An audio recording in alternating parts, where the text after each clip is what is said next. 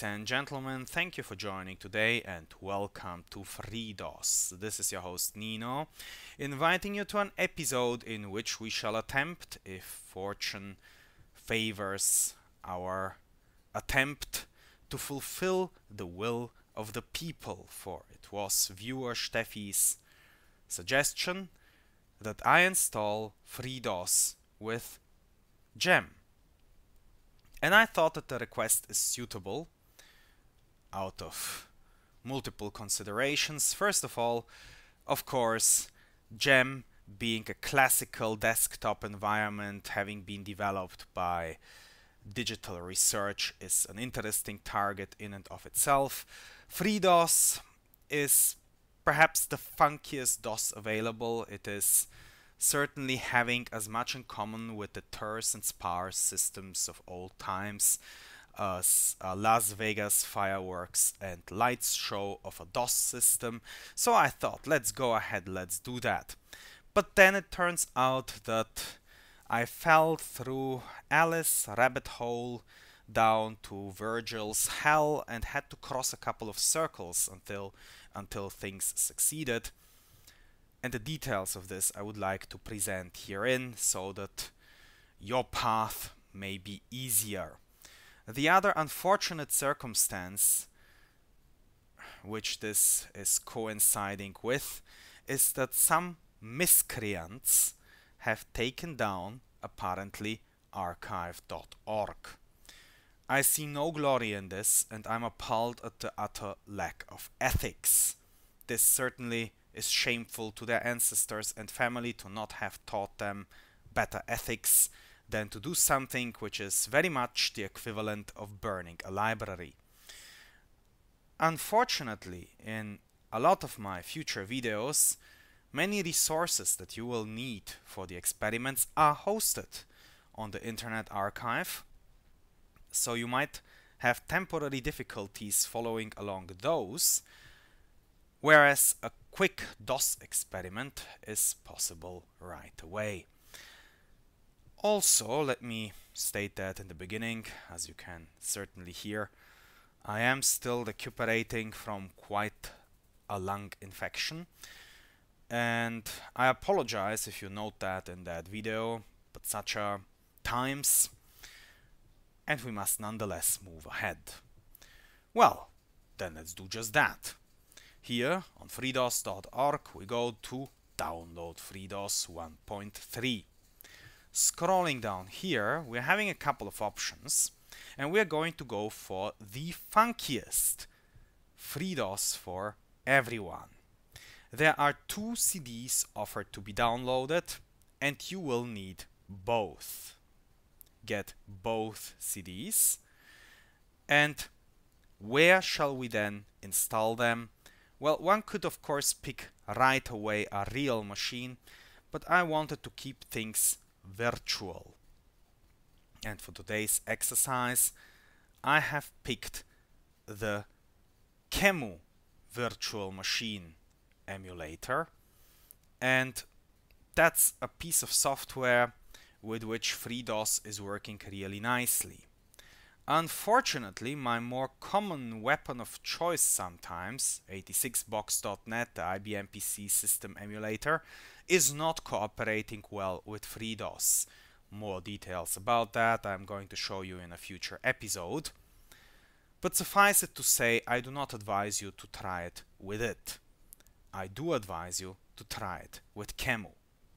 Both giving you, of course, the possibility to create a raw disk image, and if things go well, I might even be able to transfer my virtual installation onto a compact flash card, and to then, with a compact flash to IDE adapter and an IDE to SATA adapter, boot an old ThinkPad off it. But that is just a final bonus step. We first must go along installing our DOS system and windowing environment. Very well, now having acquired both the live ISO and the bonus ISO, we are in a position to launch QEMU, which on my Linux machine, for instance, might be launched with a command like this. There seems to be but one step we need to do before we launch QEMU and go towards installation, and that is the creation of our hard disk. I have chosen that I want to name it FreeDOS GUI with 967 cylinders, 16 heads and 63 sectors. And I want that this disk is created as a big slab of binary zeros. So on my Linux system, in order to create such a disk, I do not need to use the QEMU image command. I can use the classical Unix dd command with a block size of 8K and a count of somewhat over 60,000. That is going to create a disk of just under 500 megabyte with a disk geometry that is amenable to use in compact flash cards. So if you create such an image and it is properly recognized and installed, then very likely it can boot FreeDOS on a real-world machine. Well, then let's do that first, and then let's launch QEMU. Okay. Yay, we got our hard disk. Okay. And let's get now into installing FreeDOS onto it. But let me perhaps just get into the details of the command for anyone not so acquainted with QEMU. So first I'm saying I want to trigger QEMU system i386, which is the 32-bit version of it. I want 64 megabytes of RAM. I want my just created hard disk file to be treated as a raw disk image. I want a PC BIOS. I want a single processor, single core machine. I want that the so-called QEMU monitor, a control interface to give commands to QEMU, to be on standard I/O. That is this terminal I am starting QEMU from. This is actually very comfortable as it allows you to copy-paste into the terminal. I want that there is the FreeDOS Live CD attached as a CD-ROM. I want a little bit of networking, and I want to boot that CD-ROM. You do boot C if you wanted to boot actually the hard disk, but that will not work, of course, because there's nothing installed on it. And here we are now, ready to install FreeDOS 1.3. Now, when installing FreeDOS, but also other DOS operating systems, one of the first steps you will need to undertake is to partition your hard disk, which immediately necessitates a reboot. For that reason, your best venue is to get as fast as you can to the partitioning menu, which here in the FreeDOS Live CD means not going into the live environment mode, but instead picking the option Install to hard disk.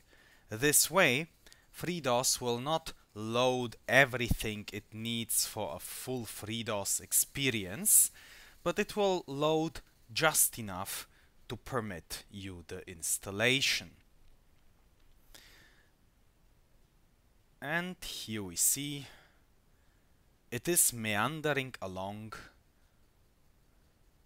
and we are being asked for the preferred language. It is a good idea to pick English, of course, if you can, for that makes chasing help online in various dark and shady corners much easier.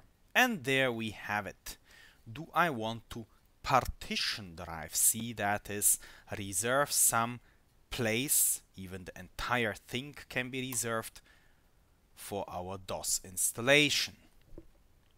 And yes, of course I want. So it is now partitioning the hard drive, which with a virtual disk also takes shorter, just like formatting will be momentary. And you see now we are asked to reboot. I admit when I was young and inexperienced, this was truly puzzling. You just saw how it tried to boot from its hard disk but couldn't, because it's just freshly partitioned but without anything on it yet. Now we install to hard disk again. For that it's just simply faster.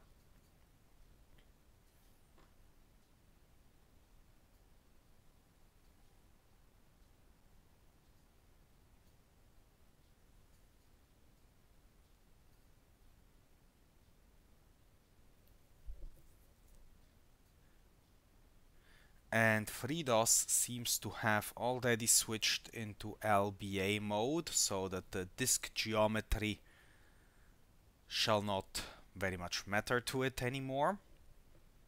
And we should now be invited to format the partition that has been just created. But it was this step where I reboot and again select my language and everything, which in the past I found strange. We continue with the installation once again. So you are now, as a novice, worried, will this happen a third or a fourth time? But it will not. For now, the menu has changed. We are no longer asked to partition, we are asked to erase and format, which happens like ping. So this is our formatted disk. I mean, nothing too special, but yeah, pressing a key, enter.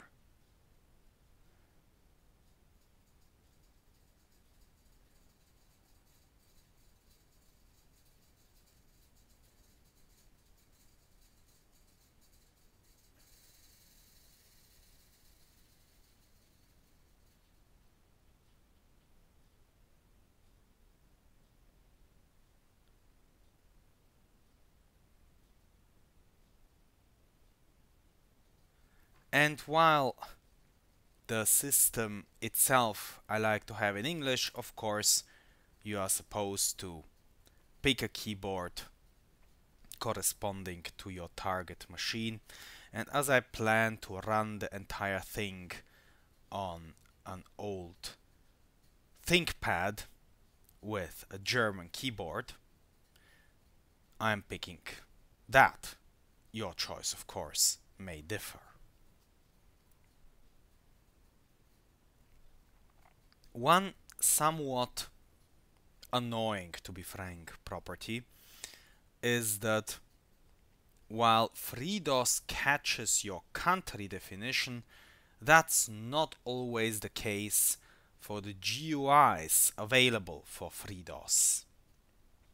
And here comes our first moment of peril. What do we want? A plain DOS system or a full installation including applications and games?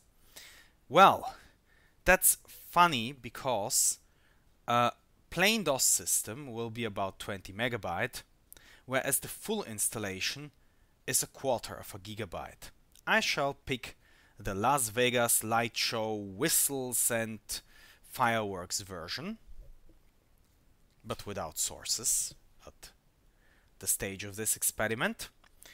And as I am having here half a gigabyte of disk space, that will be sufficient. It is noteworthy though that it does not provide for anything very much intermediary. With this I mean we are not somehow invited to have something like groups of programs, the way you see that, for instance, in old Slackware installations, where you can say, I want to have base and networking, or base and development, or base and graphical installations. You understand what I mean? You can have everything or nothing. You're having the salad leaf or the wedding cake. I did pick the wedding cake, so let's see how this is going.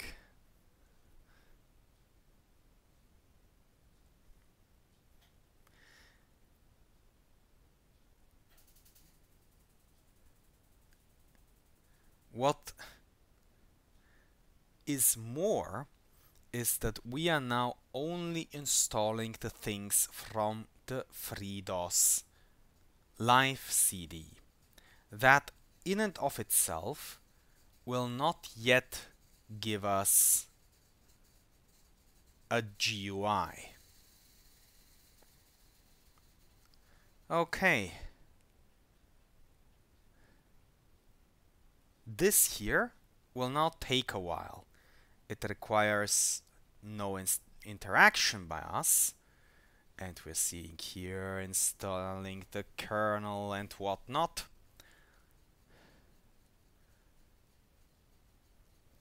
Well, in the meantime, while this is happening, we may as well have a look around to have a bit of a look at OpenGEM. So that's the thing that Steffi essentially wants to see, something like that. And we will get there. There are multiple forks of the original Digital Research GEM windowing environment.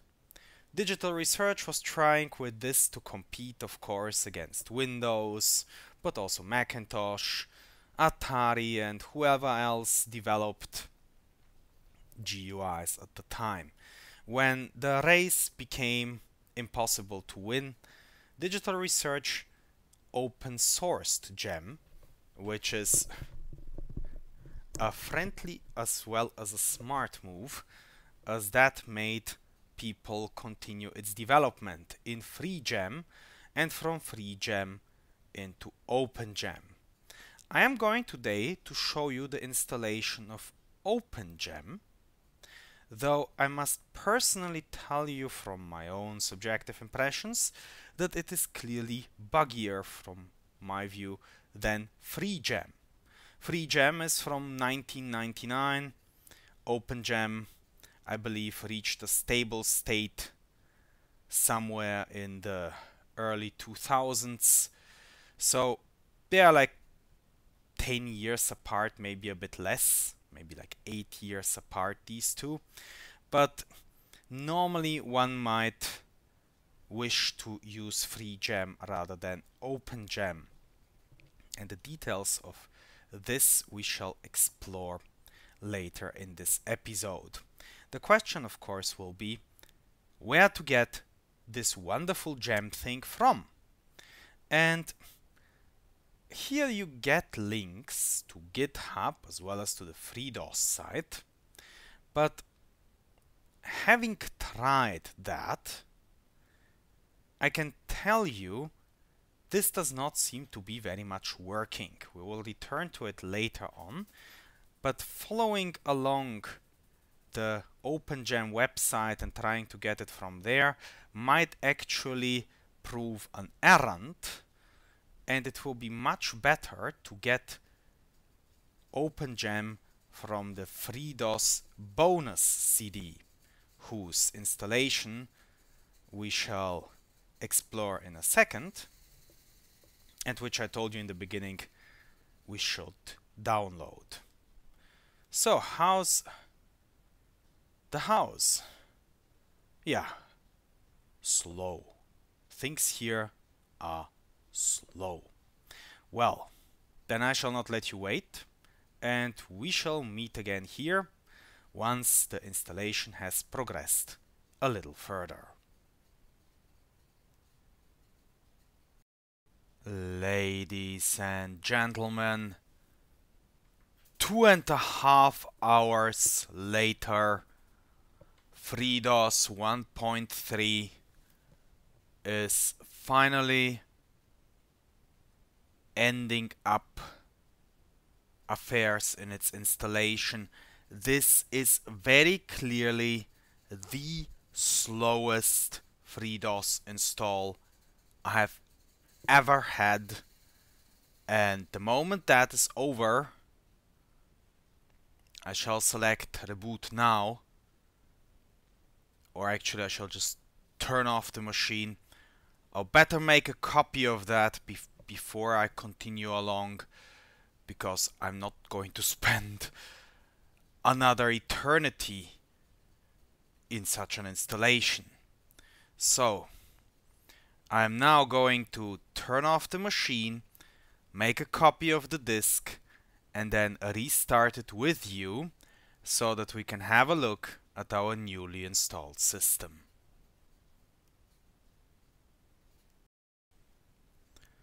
Copying the disk, fortunately, was very fast, and here I am ready to trigger QEMU again, but now instead of triggering it with the live ISO, we're going to be triggering QEMU with the bonus CD.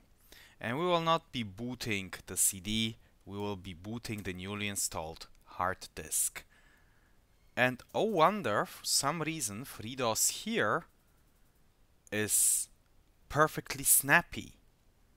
It's just its installation took an eternity, but required, other than that, on the positive side, no further interaction.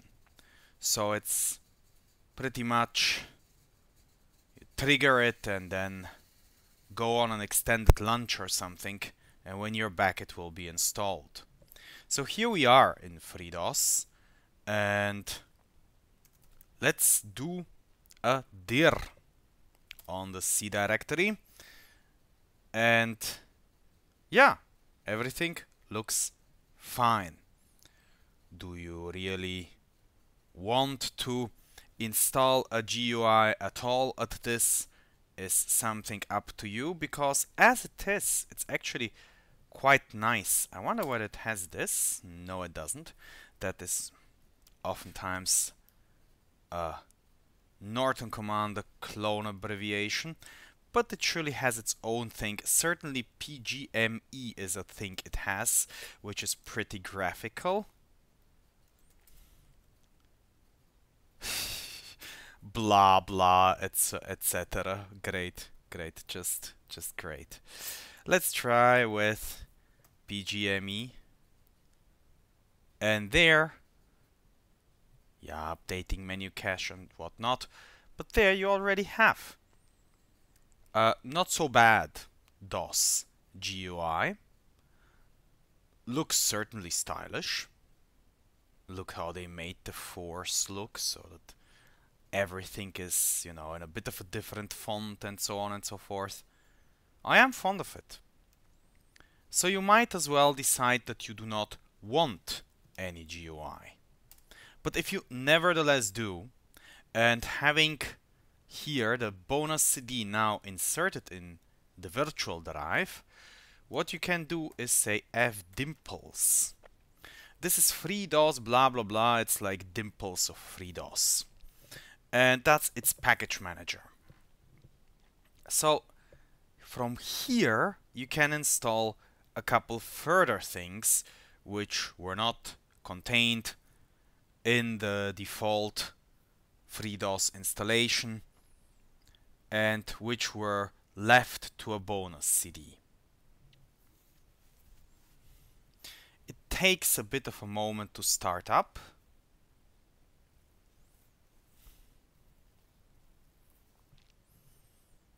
I am standing by. I mean, where shall I go? What shall I do? We saw here half of Unix flash by. From Vim to MPlayer, FreeDOS is totally full of open source software known for the Linux environment. In fact, it has both Elvis and Vim for DOS and so on and so forth.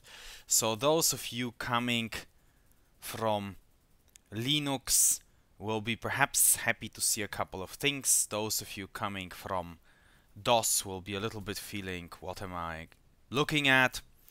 fdimples is unfortunately terribly slow, and as this took 2.5 hours to install, let's greet you again when it has decided finally to work.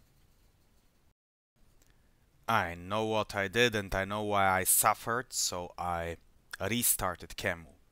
I forgot this option to enable the KVM virtualization and thereby accelerate things at least somewhat. Still, this is much better than it used to be. Well, still one should be patient.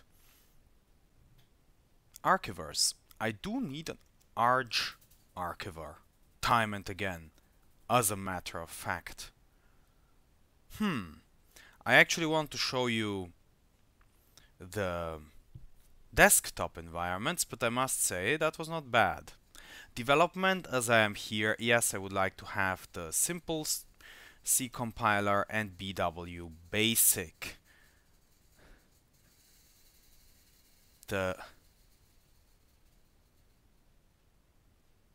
Okay, sure. I want this and I want that. You know what? I'm a kid in the bonbon shop and I cannot resist getting a couple of things from here, given that they are here anyway. But actually what we're looking for is this section, graphical desktops. And this, ladies and gentlemen, is where we make our little X on OpenGEM. But I also want to show you the other two, which all are having their pluses and minuses. Now the networking department certainly is interesting too. Gosh, really? What? There is some interesting stuff here. Okay, I am taking this mini box. Like small Linux commands for resource limited systems, why not? Sound tools. Yeah, I like to have lame.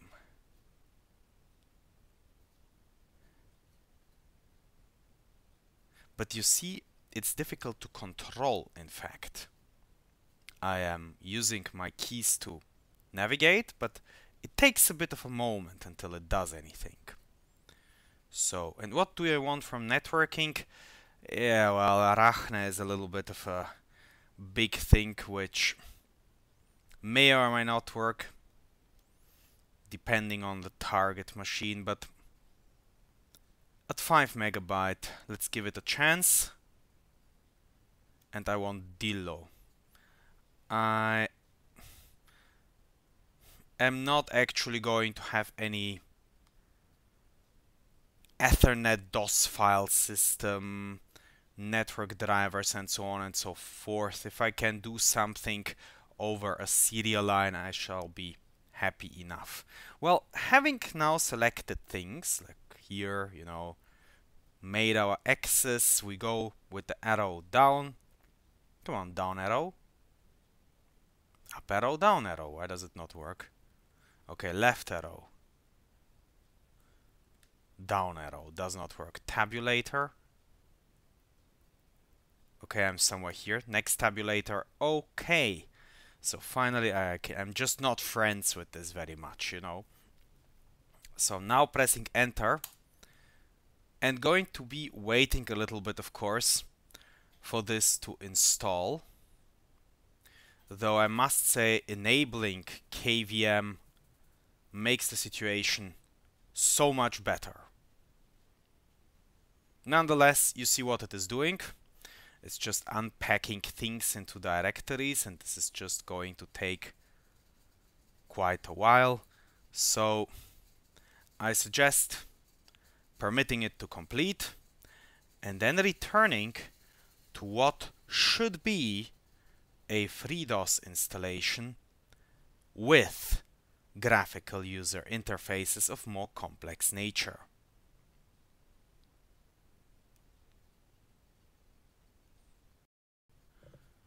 Now that our desired GUIs and all sorts of other packages have been installed, we can run gem. Can we? Gem is not a recognized command or file name, but if we say dir, then we are seeing here multiple directories of interest: OpenGEM, Ozone, GUI, and Seal. These are the three graphical user environments we have installed.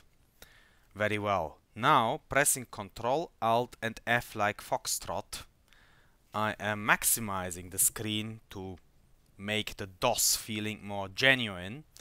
And if we now go to OpenGEM and look around and try to start it with gem, then we shall notice a couple of strange things, as also remarked by the main YouTube channel of FreeDOS.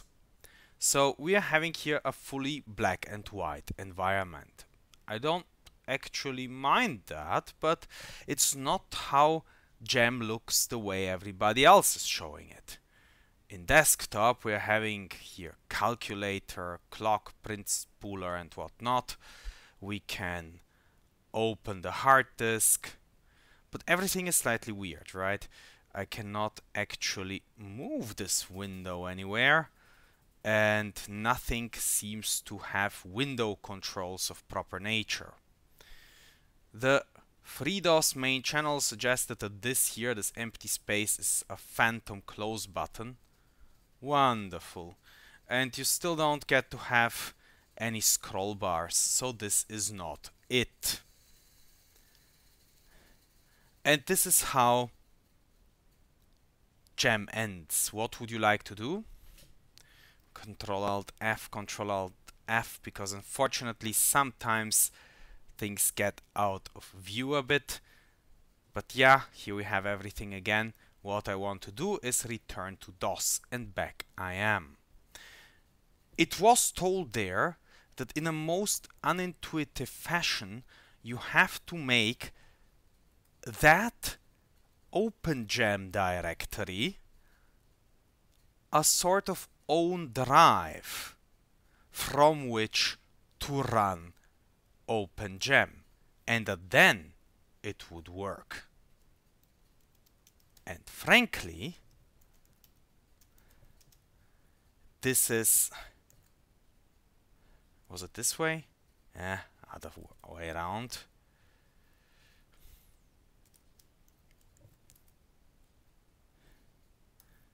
And frankly, I find that absolutely mystic. I mean, yeah, it might work, but this is not something you can even remotely expect a user to come up with. So, unfortunately, that greatly damaged my respect for OpenGEM on FreeDOS to begin with. So here it has restarted again, and if we now look at the hard disk, then we are getting a proper window, and we can properly move it around, and we can increase its size, and we can look at things in a somewhat less rudimentary fashion. And it looks interesting and cute, and one can put it into autoexec.bat, but without that YouTube video from the FreeDOS channel, I would never have guessed how to start this properly. I have to admit, I did manage to somehow collide with the solution, but not recognize it as such, when I placed gem onto a virtual CD and tried to run it from there, and it ran just like here. It ran perfectly, and I absolutely did not understand why. So that's the solution, to run OpenGEM from a root drive. But if you try to run anything in it, for instance command.com, then what is happening is that it's asking you for parameters, okay, and then you're thrown back into a full screen DOS environment, right? Yeah. And that's not how I imagine dealing with programs in a GUI. Like if it is just a sort of clicky mousy selector of full screen DOS apps, then that's not very precious to me. I want my DOS apps, if possible, to open in their own windows. Well, so that is how you get this, but this is also what you get. Now you can go chasing the internet for genuine GEM apps, or you might consider opting perhaps to for another GUI on FreeDOS. And given that we have multiple options, maybe we should explore some other of them. The funkiest environment you can have is Seal. It's really seeing it is believing. I just forget sometimes what it's called. Was it Seal? Was it Main? Yeah, it was Seal.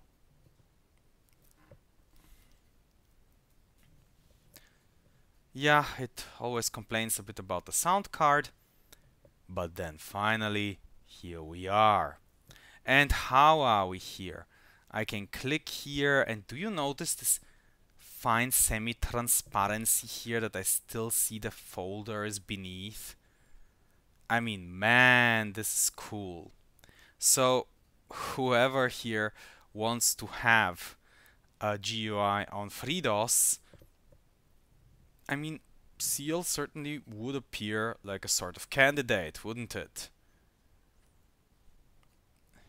Unfortunately, I did not manage to get the amazing SIMP graphical editor to work properly. I am still marveling at the name, absolutely marveling. Is this what, I don't know, guys are using in order to try to draw things for their e-girl or something? I have no idea. But anyway, this thing didn't really work, and I never seem to learn from my lesson that I can't seem to get out of it. Well, unfortunately, my only exit so far has been to terminate the emulation. I may try something else, Ctrl-Alt-G, and now we may actually implore the QEMU monitor to do something. Send key, Alt F4. Oh, that did work. Yay! So we have sent it Alt F4 and I'm back in Seal. And I can greet you most heartily from in here. Now this emulation is so slow apparently that it doesn't catch all my key presses. I'm not greeting you heatily but heartily. And moreover, it has completely forgotten that I wanted a German keyboard. So I'm back to a US American keyboard. I want to close it. Yes, I do want to close it. But my biggest gripes with it come from the fact that it's not always stable, and that seems to have been my most elegant exit from it, because normally when I exit Seal, my keyboard freezes and I cannot do anything else and I need to reboot. But that's how we crashed our way out of it. I shall respect that. And let us now enjoy something else. Let us go to the Ozone GUI, which was the third graphical environment we installed. And in my humble opinion, from the available ones, that perhaps looked like the most usable one. So these are all private projects. They are not historically relevant software, perhaps like OpenGEM, where you can say this is from the major desktop wars from the 1990s. It's nothing like that. But nonetheless, it allows the computer to operate in a relatively elegant fashion. I am having here some sort of notepad. I believe I was also having here an opportunity to run DOS commands, which, you know, when you're having FreeDOS is sort of the point. The prompt is somewhat weird because it calls it system, but it seems to have just booted it this way, yeah? If you click on it and say dir, then you see exactly the contents of the folder Ozone GUI. If you go upstairs and say dir, then you're seeing here the available drives. If you go to the C drive, you know, it has a bit of a Unixoid styling. Then still it shows you exactly the root directory of FreeDOS. Here's actually its own Ozone GUI directory. And so on and so forth. But it seems to be working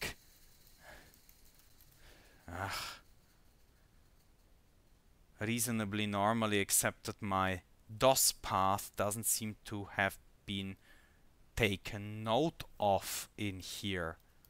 What happens if I go to FreeDOS bin and then want edit? But it should be here. What happens if I say dir edit dot whatever? It has no command line history. And it has again misinterpreted my keyboard as American.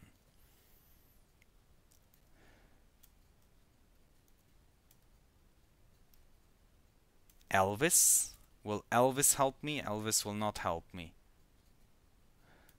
Is at least the arg archiver which I see here working? No, it's not.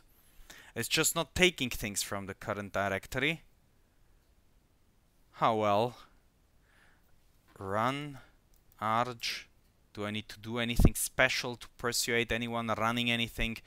Okay, you know what? I take that back. That's completely unusable as well. I again have to study who knows what in order to execute something in some way which is not the usual way. So, you know, Ozone, just let's quit. Oh yes, I certainly want to exit it. So, under these circumstances, what do we do? I'll tell you what we do. We go use PGME and we are just living happily ever after. if I can see my mouse cursor, because right now I cannot see my mouse cursor, but it very much appears as if my keys are working and I can navigate around that way. Well, and that's pretty much it. I thank you very much for today's visit, and I hope you enjoyed today's dip into FreeDOS GUIs. I hope to greet you here soon again for further adventures. And until we meet again, I hope you are going to be having a wonderful time. See you hopefully soon. Thank you for watching, and from me, goodbye. Post dictum, the moment of truth has arrived. So that is the ThinkPad in question.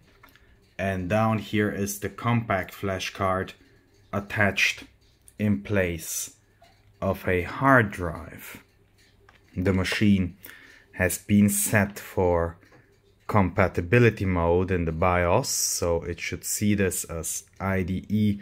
And before I even can finish talking, FreeDOS has in fact booted. Wow! If I go to OpenGEM, I was supposed not to go to OpenGEM, right? swsubst e, for instance, OpenGEM. Okay, so this was the way to start this, right? Oh, it did start. Even the mouse is working. Even the touchpad is working. It's like the trackball is less jumpy. The touchpad though is faster. So this is a graphical DOS workstation. Many thousand times faster likely than what DOS has ever expected to run on. Subscribe for more shenanigans. See you soon.